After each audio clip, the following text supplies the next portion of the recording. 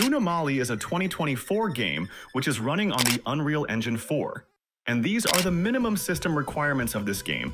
So let's see how much performance we can achieve on this game after making some simple graphical tweaks. Let's get started. First, I'm going to run this game using my integrated graphics. First, I've set the screen resolution to 720p, which is the lowest option the game allows. And I've chosen the low preset in the graphics settings. Now let's see how the game performs with these settings. Well, the game is still playable at these settings, but we always aims to achieve even more performance. So now let's quit the game and see what we can do to improve its performance.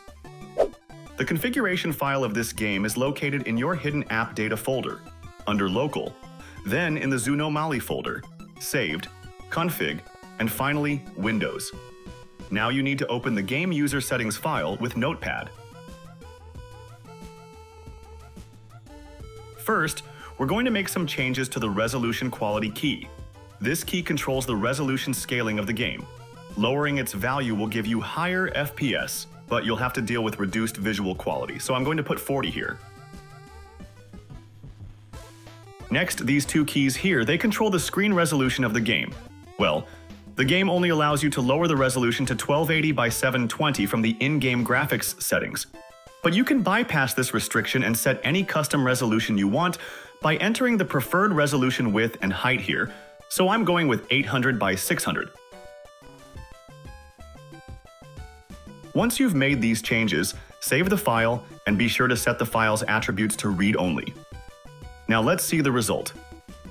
As you can clearly see, I've gained more FPS, but don't go anywhere yet, I have something else to show you.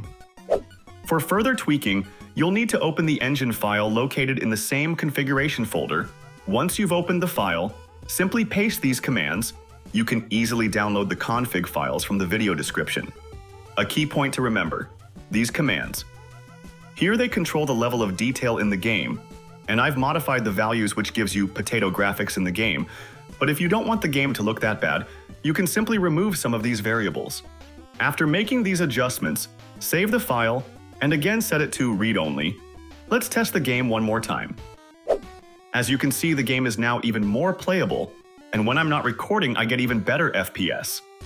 So guys, that's it for today. Make sure to like, subscribe, and share this video with your low-spec friends so they can also enjoy playing Zoonomaly on their low-end machines as well. And I'll see you all again in the next video, so until then, take care, and bye!